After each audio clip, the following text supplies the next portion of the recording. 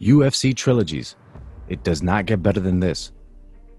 A fight in the UFC as a matchup is only seen once. I mean, think about it. Two guys fighting each other is probably a once-in-a-lifetime occurrence. You never see them fight each other again. Rematches are rare, and trilogies are just once in a while at best. This Saturday, we get an amazing trilogy. On top of the fact that you have what many people consider to be the greatest heavyweight of all time, Stipe Miocic, is going up against Daniel Cormier. This is a fight for the ages, guys. What makes this so much fun also is that we're getting the retirement before the fight. Cormier has already announced that he's retiring. This will be the last time we ever see him in the octagon.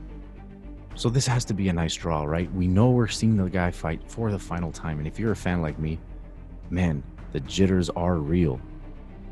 Daniel Cormier is no joke and considered by many a very well-rounded heavyweight. We've seen what he can do in the stand-up and his wrestling. Given that this is rare, are we seeing a repeat of some kind? Is there a trend?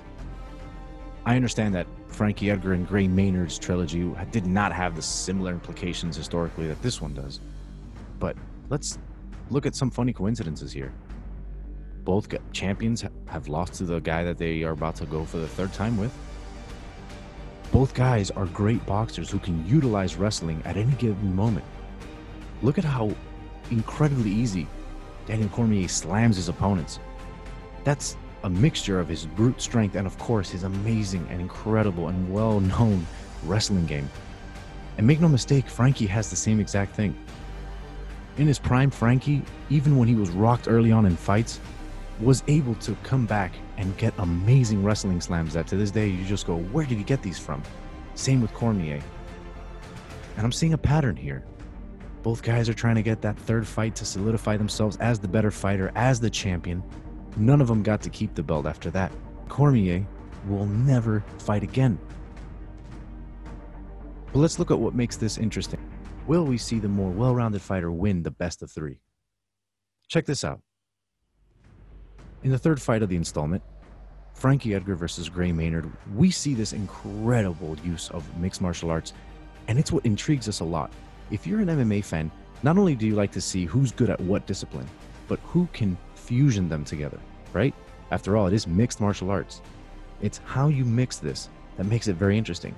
You like boxing, and you like wrestling.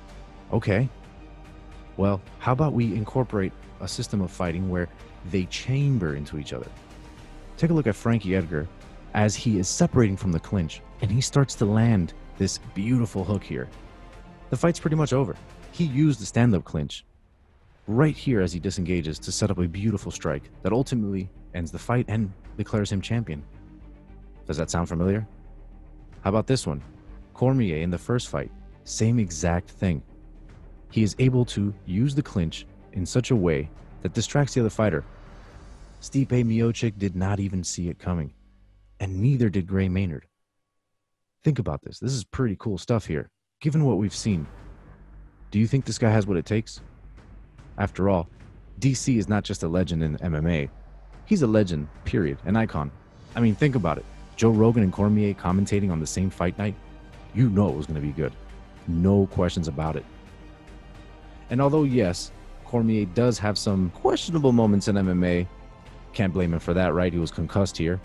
Nah, I'm not going to rank on. I'm not going to do DC like that. But after all, that was a very iconic moment, and he was memed, and he was also in danger of becoming the next Michael Jordan meme. I'm so glad he didn't. You could see how Cormier is going to go out as a legend, especially with a W. Let me know if you think DC has what it takes to beat Stipe for a second and final time.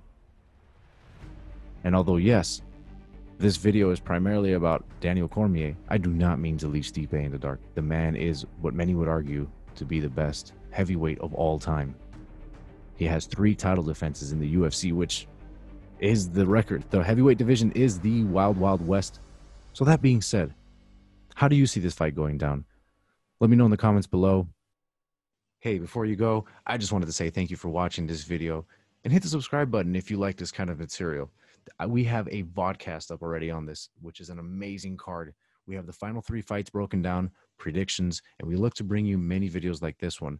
For sure going to be a little longer, but again, that's just a little taste of what I look to bring you guys. So join me. My name is Danny Miami, and it's a pleasure to meet you guys. Leave a comment below. Let me know what you think. Let me know if Danny Miami got this one wrong. But I do think we are in for a historical event on Saturday, and I cannot wait to post our VODCAST on Sunday with our thoughts and reactions. Stay tuned, guys. Thank you so much.